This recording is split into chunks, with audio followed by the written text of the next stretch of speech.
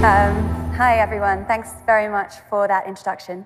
And it's a pleasure to be here with you today talking about the next generation of energy marketplaces and how this energy transition to a kind of low or zero carbon world depends on it. So what I've heard this morning is kind of quite a few different places people are coming here from. We at Electron have the privilege of kind of getting to sit on the bleeding edge. We are looking at zero marginal cost markets with really high penetration of wind and solar, and trying to work out what sort of marketplace and what sort of market design enables that. You heard this morning from Michael Liebrich about how by 2040, 33% of generation is going to be zero marginal cost. It's going to be wind and solar. But you also heard how that kind of 5 to 50% moves very fast. Now, it's not going to be kind of 33% across the board. It's going to be 50% in some markets, and it's going to be 5% in other markets. So I'm going to talk a bit about what needs to change, what the impediments for that change are, and how at Electron we're sort of beginning to navigate through that. And I don't know if anyone else here has noticed kind of a strange schizophrenia in kind of energy press recently that we need to call out. On the one hand, you've got this kind of optimistic exuberance of like technology, and on the other hand, you've got this kind of grinding boredom and this kind of impasse of the fact that things aren't changing or scaling fast enough. On the kind of technological exuberance side, it feels like we finally have almost all of the capabilities we need to operate a zero carbon grid. So in the UK, we're trying to move that by 2025. It's very soon. And yet on the other hand, you've got this kind of frustration that we're still reading about trials. Every time someone installs a bigger battery, we read about it. Every time someone installs a grid-scale battery, we read about it. These things aren't scaling yet or becoming mainstream. And we think that is because the market places, the market design, remains inappropriate for these zero marginal cost generation. So what's got to change? Let's see if I can do that. Here we go. The first thing is this idea of the kind of the primacy of the megawatt hour. It's this kind of like fungible commodity. Almost every electricity, actually every electricity exchange today, that is the fundamental unit of account, the megawatt hour. But there's a whole new value stack you need to think about in a kind of a market with a high penetration of wind and solar. Essentially, the megawatt hour is not a very good unit of value when you can run at kind of near zero margins. Wind and solar plants aren't looking at those kind of price signals to decide whether to export or not. But what does become much more value, all the other things around it. So for example, time of production, really, really sharp time periods. So in today's exchanges, you tend to kind of transact in 30-minute blocks, whereas what's much, much more valuable is power at the exact moment that you need it. So the next generation exchange is going to have to address that. It's going to have to look much more carefully at location, at where that power is produced. Because most countries in Europe right now, we don't even have a locational price. We're sort of saying wherever power is generated, it's worth the same amount. Whereas we've got a lot of distribution-connected assets. We've got a lot of kind of energy traffic jams, I call them. And so some power is not dispatchable, and clearly non-dispatchable power is worth less than dispatchable power. You then got kind of a generation or power usage that helps relieve a constraint. That's worth a lot more than just normal power. So location has to become a much sharper focus. And even in North America, where you have this kind of regional or kind of locational marginal pricing, it has to be much, much more exact than a price for this kind of large town. We're going to have to get down to kind of transformer level in order for that to be valuable. And then there's all sorts of other things around how the power is produced, like what are the kind of byproducts of that power? Things like inertia becoming increasingly important. We had a blackout in London on the 9th of August. That makes people change how markets are structured and incentivize very quickly. VARs, like sort of local grid stability products, also become valuable. A lot of markets here don't exist yet. Some kind of clever guy in the dispatch room just knows if he dispatches that asset, he'll also get inertia. So we've got to start calling those prices out. Who or what is producing power? Increasingly valuable too. The sense of reliability. When I call on you, are you there? Someone reliable is worth more than someone who's not. Carbon intensity and all sorts of other things that we haven't thought about yet. So there's a whole new value stack in town that really, really plays to the capabilities of distributed, flexible energy resources, things like batteries. We've heard a lot about electric vehicles this morning. And the challenging thing for them to kind of put together that value stack is access to these markets, access to these price signals doesn't really exist yet, on the one hand. And secondly, these flexible technologies can do a lot of these things at once. Some of them can do all of these things at once. If you are producing power at exactly the right time in exactly the right location with all the right kind of byproducts and what have you, you should be able to be paid for all those things. Whereas right now, you're sort of in these bilateral one-to-one markets, and you're not able to make that revenue stack. Now, without being able to pay these guys the full value of what they're worth to the system, then you're not going to send very good investment price signals. And don't forget the consumer. This is a mistake that our industry makes a lot.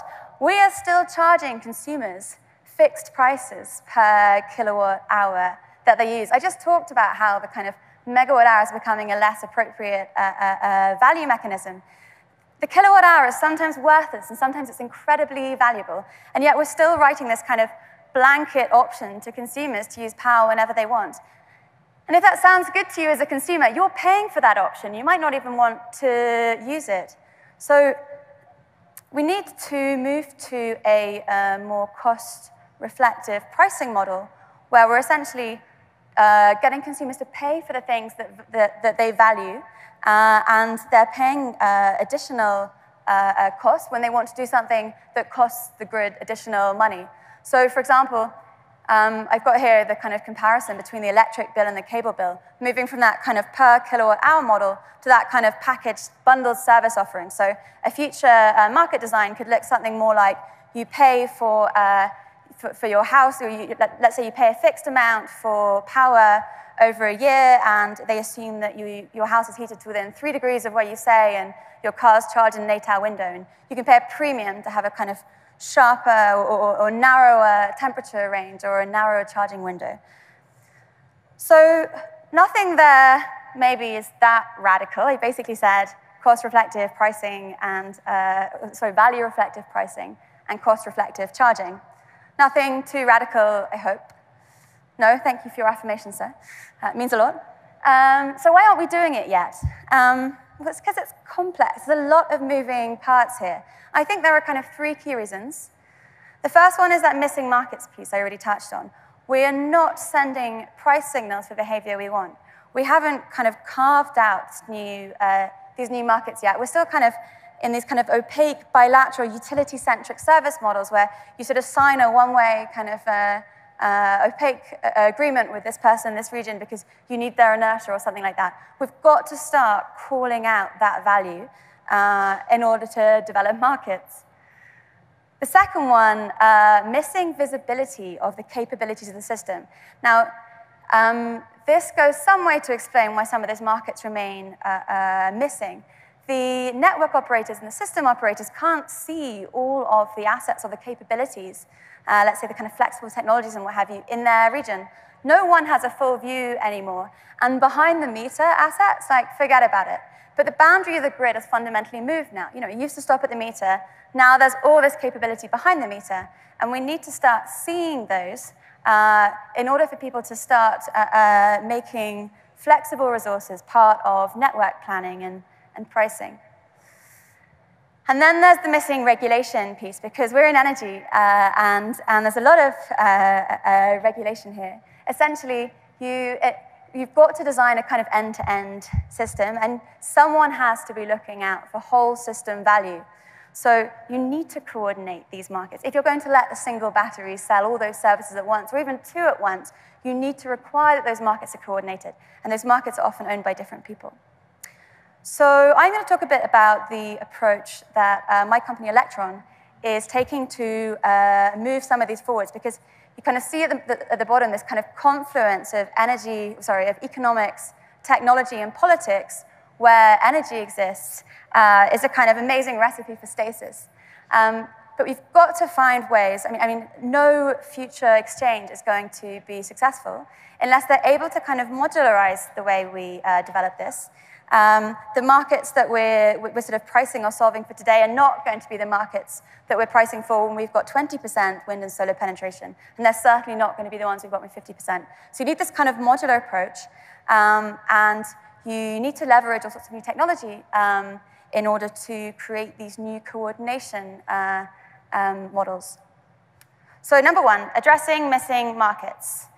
The kind of key thing here is address current pain points. There's an awful lot of pain points that already exist. A great example of this, or my favorite example of this, is the curtailment market. This is a market we're actually taking live at the end of the year in one of the regions in the UK. Huge pain point, right? Curtailment basically means if there's not enough network capacity to take all the generation, then you just get curtailed or cut off. You're not allowed to export. And we do it on a last-in, first-out basis. So you've got a whole bunch of renewable generation in the region we're working in is 160% renewable penetration. And the renewables are getting cut off the system whenever there's too much wind. We're creating a market where it's a kind of B2B market. The generator can pay a generator with a lower marginal cost. Let's say wind can pay gas for their right to export in that period and keep the difference in their margins. Or you can pay the demand side to turn up. We're starting in a region with no gas grid, so there's a huge amount of flexible heat to play there. And there's other exciting ones, capacity markets. You don't just need grid operators to do this. It's like secondary markets, right? Peak shaving is a project we're working on with a Canadian utility here. Local constraints, all sorts of things. Local stability, all sorts of things. You've got to learn by doing. There is no substitute for it. We've got to start in the areas of high penetration and try and work out what the price signals are and ask the market what the value is to them. So define market rules and define market relationships. So when you've built a number of these markets, you get to talk about what that market means for another market. If you're in the capacity market, you can't trade into curtailment because you've already promised to deliver capacity to someone else, for example. So that can be done in a modular way. Then addressing asset visibility. This is the kind of key to scaling those markets. You've got, nomenclature. You've got to align local and national nomenclature. I can't even say it. So if the system operator is calling an asset by a different name to the local distribution company, that's a problem. They're not going to be able to trade those assets together, and they're just going to exclude the assets from the market and say, look, we don't know what they're doing. Unless you get that visibility and that kind of alignment correct from a kind of structural level, people aren't going to allow you to take those trials that I showed you on the previous page mainstream. But this is a very difficult challenge, right? Because in the energy space, those data sets are all owned by different people. A lot of them are owned by monopolies who have a kind of a regulatory requirement to keep owning those data sets, even though they're kind of overlapping and disparate for another 30 years. So here we go. So, and then you've got all sorts of new people with kind of new relevant data, service providers with operational data. You've got equipment manufacturers with capability data. You've also got to kind of bring into this fold. So we are doing a project on this in the UK where we're basically creating a single point of data access without requiring a single operator of that data. You've essentially got multiple data stewards. It's a bit like a decentralized Facebook.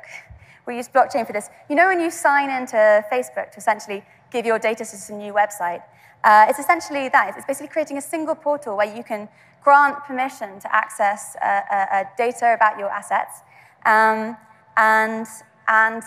Essentially, you get a data report on blockchain of who granted who access permission, under what conditions, the kind of smart contracts, and a list of who's accessed or used those data viewing rights. That's essentially how we can create this kind of single data catalog, so the index piece is the asset ID, but keep allowing all those different people to own that data around it. So this is where the magic happens. It's when you start bringing those two pieces together. On the one hand, you've got the data sets, and on that other hand, you've got all these kind of markets that you're trying to bring together. So single name for a single asset through the data catalog then allows the operators of those assets to sign them up to individual markets. Essentially, the market rules have been coordinated in as much as it's actually much simpler than it sounds. It's only the rules around who can enter a market, who can leave a market, and which assets are qualified to be in that market. So essentially, you allow people to take control of their own asset ID, correct it if the data's wrong, because decentralized data correction is much, much more appropriate or efficient than centralized, and essentially use that ownership of that ID to sign up to all these different markets. And the markets can check how those different activities that asset is committed to work together. This is the kind of approach that we think enables a single, let's say, battery to play across multiple markets, and yet to keep the assurance at the kind of system or network operator level that none of the rules of the system are being contravened. So that's the kind of exchange for flexibility.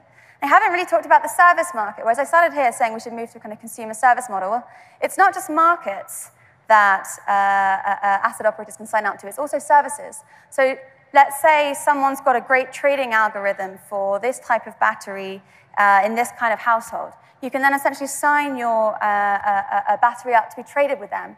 The trader is the agent. You can do it in a kind of time-bound, transparent way. Let's say someone wants to insure certain assets who are qualified in one of these three markets. You can essentially sign your asset up to that insurance policy, and the insurer, or the person who sort of created that insurance market, can check that you are actually qualified to be in the markets that you say you're qualified for. So this gives you a very modular, kind of extensible approach and doesn't lose sight of the kind of end-to-end coordination system. See if I've got anything else. Okay, great. So kind of in conclusion, kind of how we can start moving this world along. The market design, current market design, is in the way of the energy transition. It's still entirely designed for thermal, flexible generation, and it needs a rethink if we're going to move to a higher penetration of renewables. There are markets or there are places in which we can start addressing it today, and we really, really need to. So this is a kind of partnership model, learn by doing. But ultimately, coordination or having that view of whole system requirements is going to make those markets maximum, or it's going to maximize the value of those markets and services to consumers. Thanks very much.